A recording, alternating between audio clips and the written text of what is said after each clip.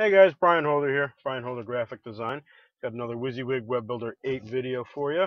And today I'm going to answer a question from Nick Jones, and it's about fonts. So what he says is, hey Brian, when choosing your font, you have quite a lot, not just the basic ones. How'd you get all those? So this question can actually be kind of taken in two different directions. I'm not sure if he means how did I get all of those listed in the WYSIWYG program, because I know that with the default program, with a fresh install, you only get the web safe fonts listed. So you'll have a list of like maybe 20 of them or something like that. But in my video here, when I select the font, you can see that I have several, probably 100 or more installed. Or the other way that we can address this question is, how did you find all of those fonts? Where did you get them from? So we're going to go through both of those situations here. So first of all, how did I get all of those fonts? Well, I acquired them through free font websites such as this. This is dafont.com. It's DAFONT.com. They have probably thousands of free. As a matter of fact, here we go. Yeah, 20,180 fonts. That's crazy, right? So what they've done is you have a search here. So if you have a very specific font you're looking for, you can search for the name of it. Or you have everything broken down into these nice categories and subcategories. You can search for a font this way. What I really like about this this website is that, let's say we narrow this down. We know that we want to go with a sans serif basic font. We can type in the term that we want to render. So let's say we're looking for a logo and the name of the logo is logo type, right? So let's just put that in. I'm going to choose that I want to display 50 fonts per page. Medium size is fine. Oop. And then you hit submit for your search, and look what it does. It puts in that phrase right in there. So now you can see what that logo is going to look like, basically, as you search for the font. Okay, so between these free websites, the font is one of them. There's a couple of them. Font Space, I think, maybe one that I remember. 1001freefonts.com. And I also had clients who would provide me with font files occasionally when they had work that they needed me to do, but I didn't have their custom font or their commercial font that they paid for. They would send me the files. So it's just stuff I've collected over the years. That's how I got those built up. Now, let's address the other question. How do you get those to show up in the WYSIWYG program? Well, I can't really remember exactly how I did it, but I know it was very simple. And I think what it was is that when I selected some text, I'm trying to select the text now, but thinking I hate these goddamn mouse pads with the multi-touch or whatever the hell they call that crap. Let me fix my zoom here because I accidentally zoomed in a little bit. Gesture, yeah, the gesture pads. It's annoying.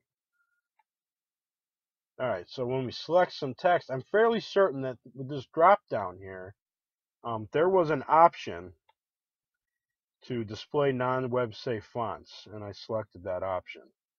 I tried to restore this back to the way it was when I first installed it, but I couldn't without uninstalling and reinstalling it, which I didn't want to do. So check to see if there's an option to display non-web safe fonts.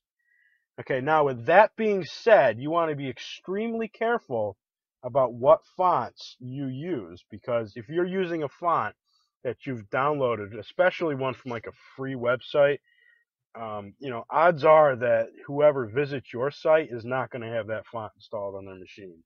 So they're not going to get to see what you see. They're going to see some kind of basic font like Courier or Times Roman or whatever their default browser font is.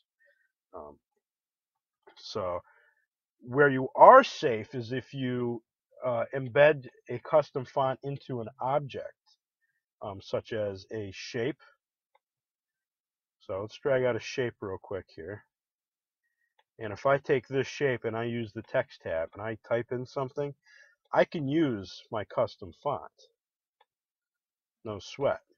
because what happens is that before you even send this font to the browser, when you upload, what is going to happen internally inside the program is that it's going to take this font and convert it to an image. And then that image is what gets uploaded to the browser. So when the user goes to view this shape, they're not going to be seeing the font technically, quote unquote. They're going to be seeing the shape with this image in it. It's a picture, not a text. So that's one way to get away with it. And you'll notice that some of my on my website, some of my social, you know what, not on this one, but I do have a social icon font, okay? And that's how I do it, is that I use the font inside a shape. That way everybody can see it. So now with the Google fonts, there is an update to this since my last Google font video, which if you haven't seen that, you may want to take a look at it, but we're going to update it right now.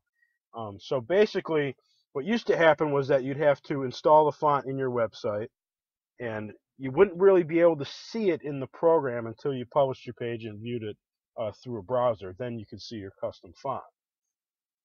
But since that video was recorded, Google has added this little feature where you can actually download and install this web font on your local machine.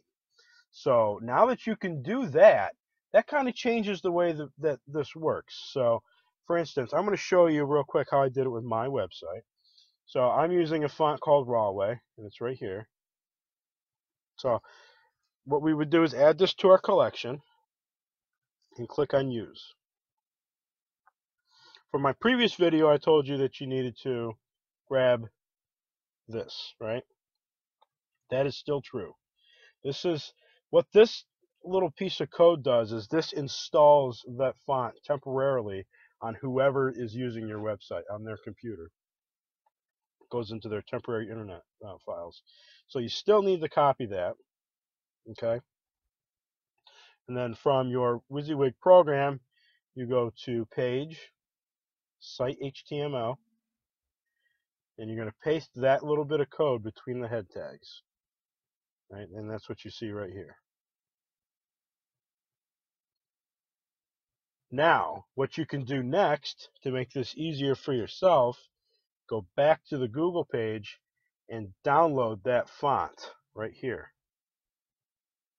And if you install that font on your local machine, what that allows you to do within the program is just select the font up here like you normally would with any other font.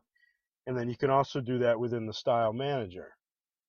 So just to give you an example, if we go here, my H1, click on Edit. Instead of having to paste that code, remember before we pasted a little bit of code here in Custom Styles? We can just, instead of doing that, we can just select the font from our drop down here. Okay? And that'll work as long as you've pasted that little code snippet into your site HTML. You can do that, and it'll render just fine. So hopefully this video helped. Hopefully it answered your question. If it didn't, get back to me. Let me know. I'll do my best to try and answer it again. And hopefully this clears up a little bit of the font questions that are coming in. If you like this video, please give it a thumbs up. I love seeing those, and it makes me want to do more of these videos for you. Leave a comment if you have a question. And if you like my videos, subscribe, because I'm coming out with a whole bunch of them. I got a nice big list that I'm working on. I'm going to try to crank out a couple today and get them in the queue to be uploaded. And we'll catch you on the next episode. Thanks.